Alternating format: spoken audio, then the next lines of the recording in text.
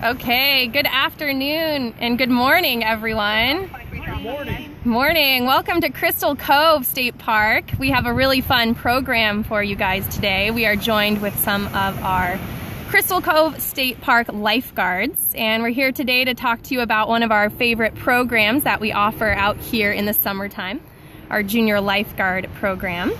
And we are here today to answer any questions you have. Hey, Monterey Bay Aquarium, thanks for joining us.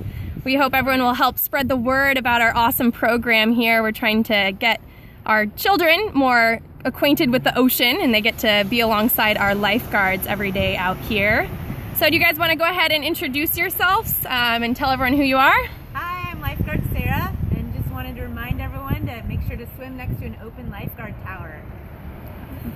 Hi, I'm Kevin. I'm a lifeguard supervisor here at Crystal Cove State Park. I'm Ryan Spazier. I'm a lifeguard too. I'm one of the coordinators and instructors in our junior guard program. I'm lifeguard Brennan, lifeguard 2, helping out with the aquatic program. Awesome, thank you. So does anyone have any questions about our junior lifeguard program? Hi from Ireland, thank you for joining us. Question about drones. Do you want to take that one, Kevin, our drone policy? Sure, so we have a lot of people that come here to recreate with drones, and we always remind them to obey the laws, which are to not disturb any other people or wildlife here at Crystal Cove State Park, and to not do any kind of commercial photography with their drones. So what that means to me is you're interfering with someone's peaceful enjoyment of the park while they're here to just take it all in and maybe do some sunbathing. When you're flying a drone overhead, that's interfering with their peaceful enjoyment of the park, so we say that's not allowed. We always tell them to try to give a good buffer zone between other people and wildlife. And our park has 2,800 acres, so it's a pretty big park. A Yeah. lot of wildlife here, so there's limited drone opportunities here, but there are helicopters, so you might be hearing that one fly by. We get a lot of activity here, and we are in Southern California. We are right between Laguna Beach to the south and Newport Beach to the north. So we're in Orange County, and the name of this park is Crystal Cove State Park. And we got a question about junior guards. Someone's curious about how they can enroll their kids. So your best thing is to go on the website. That's crystalcovejuniorlifeguards.com. As long as your child is between the ages of 7 and 15, you can enroll on there. There is a tryout, and if you have any questions about the tryout, all the time standards are listed on the website as well, and they have all the links and stuff for you guys to register. Perfect, so you heard it. Check out the website for more info. We've got signs around our park telling you guys about it, and enrollment is currently open. I like to just go over the tryout requirements. Maybe that's something you're curious about. But for 7 to 8-year-olds, we have a 100-yard swim in the pool. And that's basically 4 laps in a long high school pool, a 25-yard pool. And the 7 to 8-year-olds need to do that under 2 minutes and 45 seconds. For 9 to 10-year-olds, it's under 2 minutes and 30 seconds. For 11 to 12-year-olds, 2 minutes 20 seconds. And 13 and up, 2 minutes 15 seconds. Then you go on and do 5 minutes of treading water in the pool, and then you swim 10 yards completely underwater. Nice. So we're looking for strong swimmers. If you know any strong ocean kids that want to learn more about lifeguarding, and I'll take you guys. The first time I did my tryout for junior lifeguards back in the late 80s, I'll just say. I was really nervous, and I tried really hard to train beforehand, and I got myself a tank suit or a Speedo and got in the pool and just barely made it, and oh my gosh, what a good feeling when I finished the tryout. Yeah, it's really good for kids' self-esteem too. It's a pretty prestigious program to be a part of. I was a junior guard when I was a kid. Were any of you guys else junior guards? Me too, yeah. Awesome. And then now she's a real life lifeguard.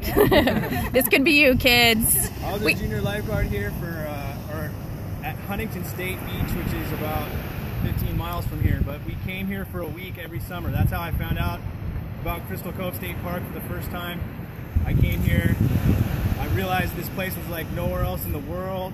the smells, the feel of the sand on my feet. It's a pretty special spot. I want to show everyone too where we're at right now. A little foggy out here, but this is where the kids will be this summer, set up right in front of our main lifeguard tower here.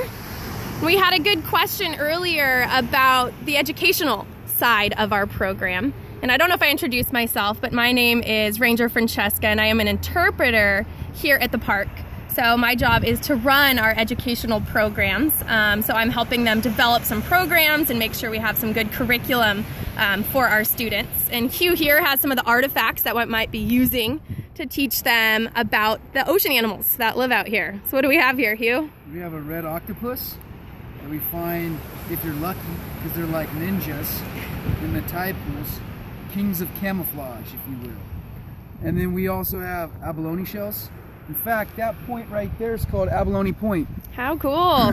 Used to be littered with these guys, but they got overfished in the 1950s or yeah, so. Late 60s and 70s. And now, because of that overfishing, we have a marine protected area right out here off our beach. So that's another special thing about Crystal Cove. And we are teaching our students about the importance of marine conservation. And someone asked about the Marine Mammal Center and animal rescues, and do we ever help with rehabilitating injured animals, or who do we leave that to? Well, yeah, Sarah can answer this one. we get a lot of injured animals on the beach, and we like to preserve and make sure that we can protect them, and so we'll call the Marine Mammal Center and often help them get them to their wildlife center and hopefully get full recovery. Sarah, have you ever wrestled a sea lion on the beach? I haven't wrestled a sea lion on the beach, but it's tricky business. Yeah, these animals can be hundreds and hundreds of pounds. They are kind of tricky. It's not like SeaWorld, so we have to help with when the Marine Mammal Center sends a team down. Oftentimes we're there helping, push that animal into a kennel so they can be rehabilitated. Yeah. It's very important when you see an injured animal on the beach not to touch it, because that is, the humans can hurt them, and you just want to make sure that they could be here just sunbathing and definitely enjoying their time getting away from a predator. So it's very important that humans don't interfere. Definitely. Hello, Danielle Pentek. Thanks for joining us. We are at Crystal Cove State Park in Southern California. Thanks for posting the number for the Seal Rescue Center. And yes, mosquitoes and hippos are far more dangerous than sharks. That's one of our interpretive messages here too. Question about beached whales. Has anyone responded to a beached whale here? I have. Actually, about a mile up the beach here, we had a beached whale a few years back, and what we do is we end up burying the whale here in the sand. Do you know what species of whale it was? It was I want to say it was like a juvenile fin whale. Wow, that would be special. They're here though. Very cool. Don't quote me on that. Fin whale, gray whales. We even have orca whales out here. Very decomposed at that point. You can see a whale watching boat off in the distance. Right now we're keeping our eye on the horizon always for the northbound gray whales. The mama has just had their babies down in Mexico and they're on their long journey back north. So Crystal Cove goes for 3 miles. All the way up in the distance you can see Newport Beach, and all this stretch of the coastline is Crystal Cove. So for our junior lifeguard program, they're out here on the beach every day. And Ryan, do you want to tell everyone a little bit more about some of the activities these kids will be doing here? Yeah, so a lot of the activities, like Kevin said, we have 2,800 acres in the park.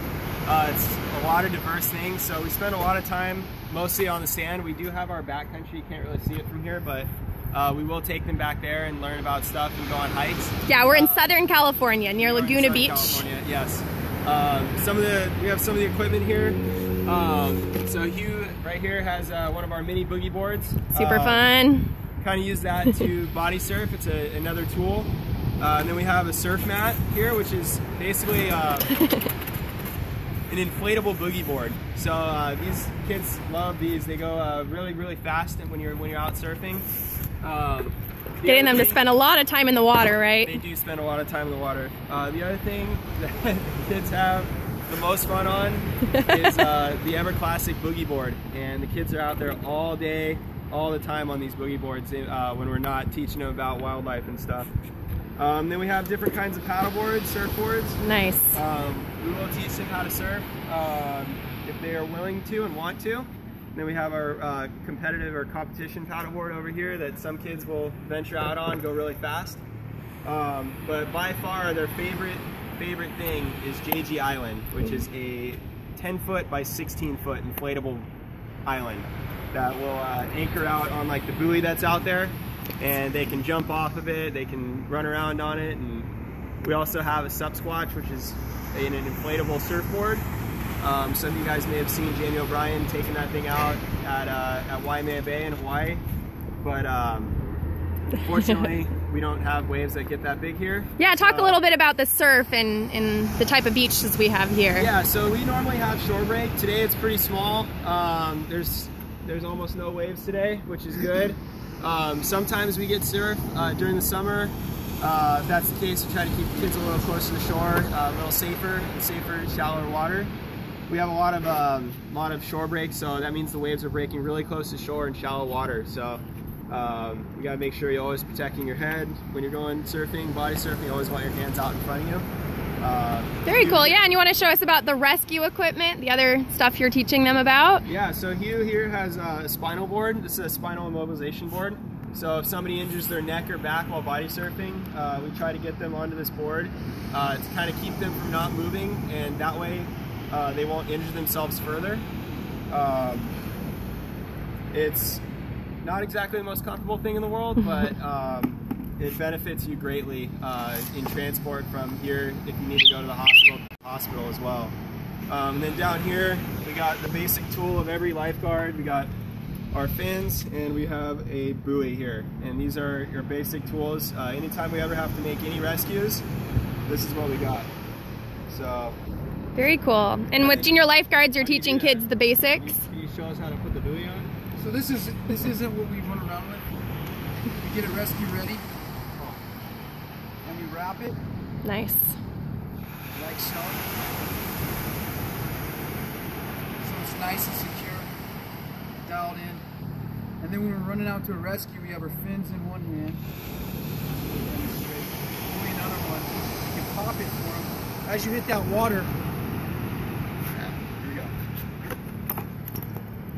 Nice. And he's off. There it goes. Very cool. We just had someone say they're up in the Lake Tahoe area with their kids. Not sure if they have a junior lifeguard program or a similar type thing up there, but we do have lifeguards on lakes here in California, which is an interesting fun fact. Usually everyone thinks of lifeguards just being at the beach, but some of our parks do include the lake habitat. And if he was on a rescue, he'd be in the water right now swimming. If I'm the person needing rescue or help, give me the buoy, tell me to turn around, face the ocean, and then you can actually show them. So is this something that you would teach the junior lifeguards to do? absolutely. This is actually one of my favorite lessons to teach, is the teaching of how to do rescues, because the kids get really into it when we make rescues on the sand. They'll drag each other all over the sand and learning how to do it. But from here, once we got them clipped in, then that's where we swim them to shore. And take them back in. Take them back in. Well, I would Very imagine that cool. if you're a junior lifeguard and you want to be a lifeguard someday, that's a huge advantage. Absolutely, absolutely. Definitely. We just had someone say their daughter or son is a competitive swimmer. So we get a lot of swimmers and water polo players, and this is also good cross training once you get Absolutely. older and in high school. And the best thing about a junior lifeguard program is it teaches your kids to be safe in the ocean. So when they're older and more independent and they go to the beach by themselves, you feel very comfortable as a parent letting your kids go to the beach on their own, that they're going to be safe. So here at Crystal Cove, we make sure that all kids are comfortable in the water and they know all the safety needed. Yeah, it's a great program. And someone mentioned we do have these programs all throughout the state. We are a little biased, and we do think Crystal Cove's program is one of the best, but we do offer them from San Diego all the way up north. So check out online at our parks website to learn more. I just wanted to add something too about how this created a career for me. I started out as a junior lifeguard and then did that for 6 years, and then went on to become a lifeguard in the tower, and now I've made a career out of it. So who knows? You know, if you like being outside and you like being at the beach, especially a beautiful beach like Crystal Cove State Park, where the sand is so clean and this is a natural environment. I mean, this is a state marine conservation area, so doesn't get much better than this here in Southern California. Natural setting. There's wildlife here. There's bobcats. There's coyotes. There's whales going by. Dolphins. There's otters here. We have orcas. Amazing world-class tide pools here, where you can find stuff like Hugh was showing.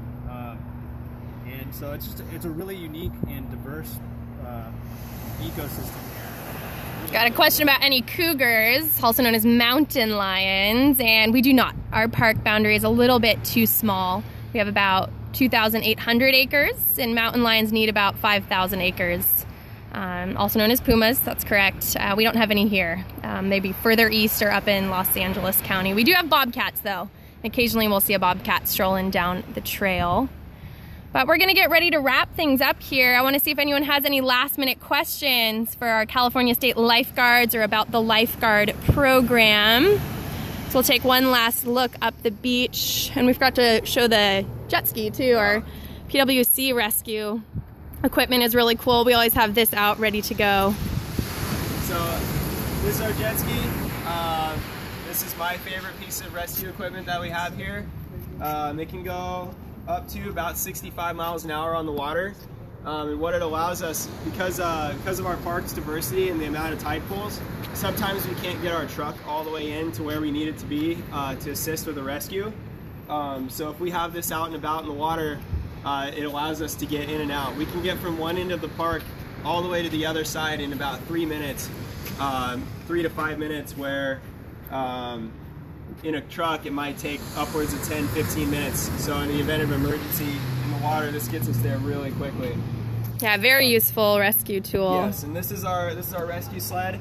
So when they we actually pick up a victim of a rescue, we have them get onto this, and then we can take them to a safer area where another one of our guards can come either get them and bring them in the rest of the way, or we can take them if we need to over to the harbor, which is about 5 miles north of our location from here. So it is like a giant boogie board, except it has permanent handles, a lot of equipment, and it's much larger than a boogie board. Inflatable. It's also inflatable. So this isn't inflated. It's like a giant balloon. How many people could you rescue on this at once? Probably 10 people or so. Yeah, this is very buoyant. Very cool. We can have a bunch of people hold on. Maybe not driving them, but we can definitely have several people hold on to it all at once. Yeah. Another good thing about this is that we can tow boats. We do have a lot of boat traffic here, and if they get in trouble before Harbor Patrol can get out there, we can get this out there and tow them out a little bit further into the safer, deeper water before they get too close to shore.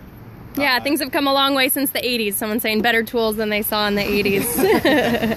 Absolutely. And we are getting a lot of questions about shark attacks. We do want to address the fact that this is the Pacific Ocean. There are sharks out here right now. We've been seeing an increased amount due to all the drones and the extra footage, but we're not experts on shark migration or shark feeding patterns, so we're not really able to comment on that. We might be doing another Periscope specifically about sharks later, so stay tuned for more action about sharks. I'll just mention that I paddled this beach, the stretch of beach this morning, looking for sharks and didn't see anything. So yeah, very cool. Someone said they could be out there right now, and that's correct. Yeah, we've got large sharks. We've also got smaller sharks like leopard and horn sharks, some of my favorite, that are only about 2 or 3 feet large and very important part of our ecosystem here. So our marine protected areas are protecting all animals, from whales and sharks down to crabs, lobsters, and even the plankton out here. So thanks, guys. We're gonna get ready to wrap things up. These guys have a busy day and a busy weekend ahead of them. Can you remind me? I just need to give a quick update on our tryout schedule. So we had a lot of tryouts in Huntington Beach, and we have one scheduled for June 8th in Costa Mesa High School, and we're adding more this week. So stay tuned on the website, please. We have more tryouts that we're adding for our junior lifeguard program. Probably in Newport Beach and probably in Aliso Viejo. So those are the 2 pools that we're looking at right now, and you can find out more by calling our junior lifeguard line, and that's 949-497-5049. Very cool. Thank you, everyone. Yeah, we're really excited for this summer. We'll end things off with a fun selfie here. So let me turn it around. Let's see. Up, we're looking at the sky. And wait. Wait for it. There we go. Thanks, guys. Have a great summer. Swim near a lifeguard. Bye, guys. Bye.